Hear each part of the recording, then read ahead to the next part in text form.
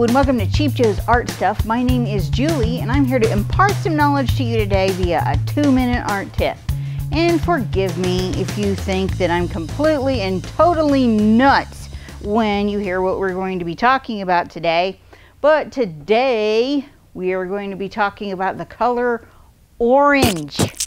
I know you think I'm completely nuts, but I think it's something that is kind of interesting because it has kind of an unusual history. Orange, you think of the happiness and warmth and the sun and all kinds of cool things. It's energy, it's warmth.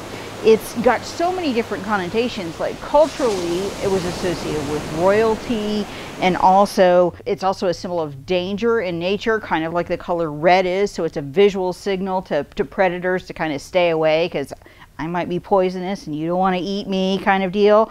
But orange is such kind of like a powerhouse color, but because of that, a lot of artists steer clear of it. There are those that don't and are completely unafraid, like Skip Lawrence, for instance. He uses a lot of orange in his stuff right out of the tube. But there are so many people that just don't really even use it or use it very, very sparingly. But orange has such an interesting history.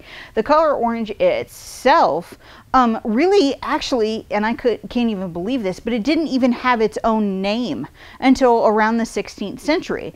All of the oranges, be it yellow orange or, red orange, were kind of referred to as like an overarching family in association with saffron. So that whole color variety was just called saffron because that's what everybody knew, was kind of orange.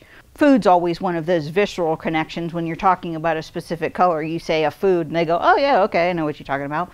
But so the whole family of oranges were just called saffron up until the 16th century, when traders actually brought the actual fruit from Asia into Europe. And then the Europeans were just like, oh, it's an orange, so then it's orange. And so then the color stopped being this whole wide breadth of color, and orange became its own thing. But orange on your palette didn't exist exclusively until the 1800s, when chrome orange came into existence, because orange only existed as a secondary that was mixed from a given red and a given yellow in a mixture. But when chrome orange came around, orange is a presence, it's a powerhouse.